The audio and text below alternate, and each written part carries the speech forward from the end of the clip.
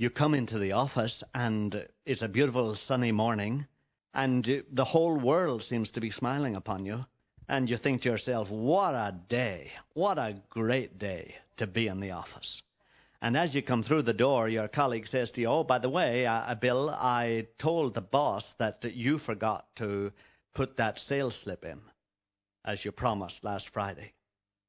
And suddenly there rises inside you an anger and a resentment that you cannot believe. And you burst out at your colleague, and before you know it, you're into a verbal scrap that destroys the whole day for you. Has that ever happened to you? Or have you ever been sitting at home and your little guy of 3 or 4 years of age is playing on the floor, and you think what a lucky dad or a lucky mom you are. You just have a little angel there, and suddenly he pulls down on a tablecloth and brings onto the floor, crashing that vase that your mother or your father left you when they died. And before you know it, you're up, you've hit him, and he's crying, and you've destroyed the peace of that domestic scene. Have you ever had that kind of experience, where you find rising within you a temper and an anger and a hatred that you cannot believe would exist inside your own breast? That's what we're talking about. We're talking about that monster of self that most of us know about and most of us manage to keep down and cover over with a civilized veneer of mannerliness and thoughtfulness for others. And what we have been talking about is the explanation of that, because it seems such a strong urge within us that it's more than just a matter of understanding it and correcting it. Most of us do understand it, and most of us have tried to correct it, but we find that it's stronger than ever now the years have gone. And the problem is, where does it come from, and how on earth or in heaven can we get rid of it? What we have been saying is that it comes from an attitude to life that we have. In this life, you perhaps take the attitude that what we have around us has come about by evolution plus time. That's it. It's just the result of protons and neutrons colliding with one another and some kind of evolution taking place, and this resulting order around us coming about by chance. If you believe that, of course, you realize that you're on your own. Absolutely. If there is no one who originated this universe around us, if there is no one who planned all this, then we are absolutely on our own. And that's a hideous situation, because there are 4 billion others on this world, and they're all trying to get enough food, shelter, and clothing for themselves. And what we have to do is make sure we get our share. That results in tremendous drives of ambition, drives of anxiety, drives of hunger, drives of covetousness, drives of jealousy, and all kinds of desires and fears that we may not get what we need in the way of material possessions. That produces a tremendous selfish urge within us. It is that lashes out at others. On the other hand, if you believe that the order that you see around you in this world, the grass that you see, the beauty of the flowers, the design of a daffodil, the amazing grace of birds that were not designed by Boeing or by British Air or by Caledonian or anybody else.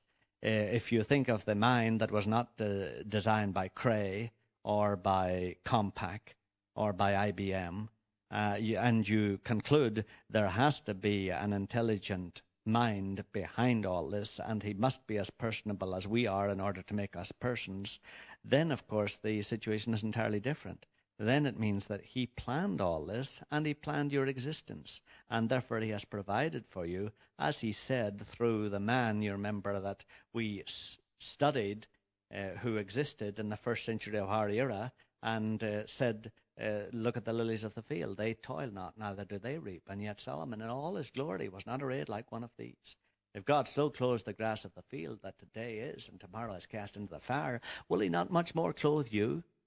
And if you believe that there is a personal creator, then you have to come to the conclusion that he knows you're here and that he's going to provide for you. And he's going to provide for you at times through your job, at times despite your job. That brings a great restfulness and relaxation into you and a freedom to actually be concerned about other people because you know he will take care of you. And that, we have been saying, is where those two attitudes come from, where that tremendous selfish urge comes from and where that unselfish urge comes from. Because if you're like me, you have both. At sometimes you're very, very nice. And at sometimes you're very, very bad. And when you're nice, you're very, very nice. And when you're bad, you're horrid. And most of us are in that situation. And the explanation is that that comes from a nature that is within you that is known in theological and philosophical circles as the evil nature. Sometimes it's the sinful nature. But the big thing is, it's as old as the race itself, because some of us men and women from the very beginning of time have lived as if there's no creator. And so we have bred into our children a sense of fearfulness. We've encouraged in them the feeling, look, son, nobody will look out for you but yourself. There's nobody in this world, in heaven or on earth, to watch out for you but yourself, so you'd better take care of yourself. And that has been bred into us generation after generation after generation. Moreover, as we have begotten each other, we have begotten people with our own fears and our own agonies and our own neuroses. And so down through the centuries, there has come into you an evil or a sinful or a selfish nature that is as old as the race itself and far, far older than you. And that explains why you find it so impossible to control that temper, so impossible to control that covetousness and that greed that you find within yourself. It's something that is almost superhuman in its demonic intensity. It's not only a drug addict that feels it. It's not only an alcoholic that feels it. It's not only a homosexual that feels it. It's not only a lesbian that feels it. It's not only a constant mendacious liar that feels it. It's not only a lustful prostitute that feels it. It's you. You feel an almost demonic intensity within you that makes you criticize, be sarcastic, be angry, be resentful in a way that frightens you. Indeed, at times you feel you're going insane. The urges are so strong. And it's because you're dealing with a power and a nature that has been bred into you down through the centuries. You have actually inherited a sinful nature, a nature that is built on the premise that there is no God, and therefore you had better ensure your own security, your own significance or self-importance or value, and your own happiness by the power of your own will and the insistence of your own right arm. And so that is what rises within you. Now, what we shared some weeks ago was this. There is a creator. There is a maker of this world. There is a dear God who is your Father and who did create things like the chart of the elements and who did create the DNA molecules and who did create the protons and the neutrons and who did create the universe and the orbiting stars and the seasons and the sun and who did create the birds and the animals and the rivers. And he actually loves you. And he knows you're here, and he knows your name. And he has actually counted, as his son said, the hair of your head. And he foresaw that you would be at the end of this long line of human beings who were dominated by this sinful nature. And he foresaw that.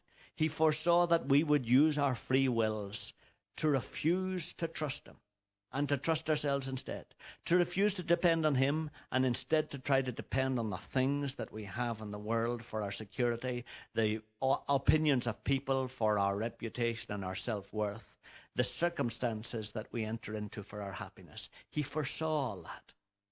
And actually, from the very beginning of the universe, indeed, the old book called the Bible says, from before the foundation of the world, he put you and me into his son Jesus, and he destroyed that old nature of ours, and he recreated us new with only the good nature that we originally had when he made us.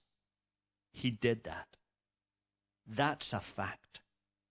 And that is the basis of our deliverance. Let's talk a little more tomorrow about that incredible